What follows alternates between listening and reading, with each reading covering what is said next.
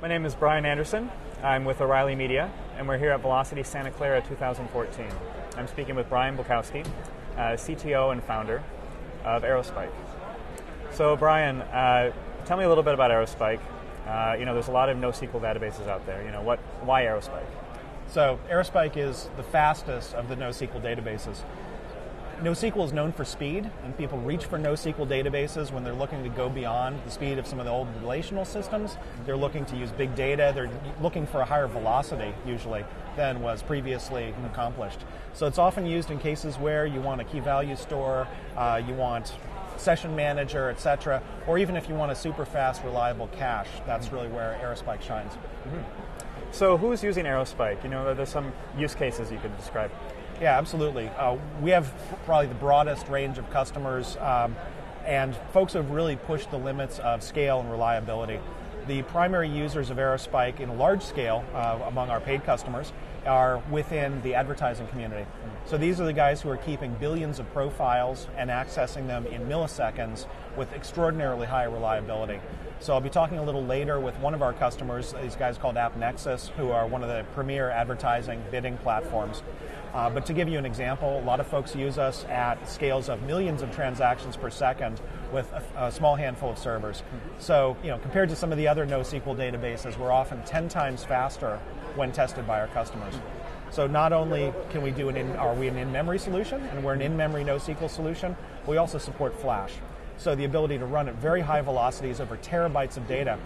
Folks can just do new things when presented with a data layer this fast, this reliable. Mm-hmm. Great. And what else is sort of different about Aerospike, in terms of unique value proposition?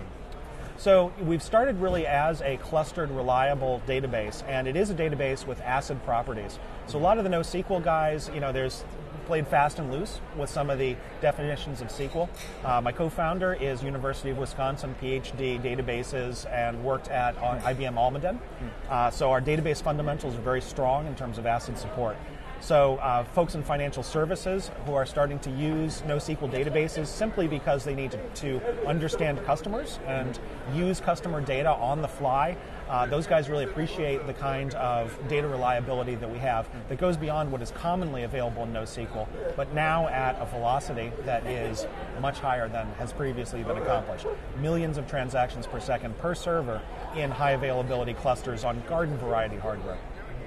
Great. And I wanted to ask you finally, there was just an announcement that you guys have gone open source. You've been closed source for a while. Why now? So our announcement today covers three things, and that is the fact that Aerospike will be open source. It is open source now. It's available at github.com, Aerospike/Aerospike server. And second of all, a new funding round for the company of $20 million.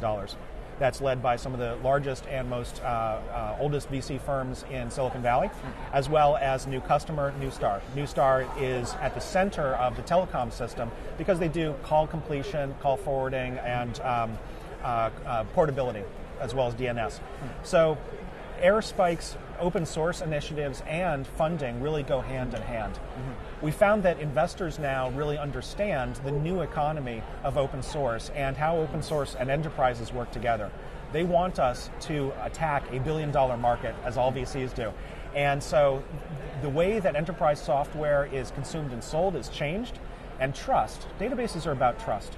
So open source is also about trust. It's about showing the code of what you've done and allowing architects, data engineers to really see what you're doing inside.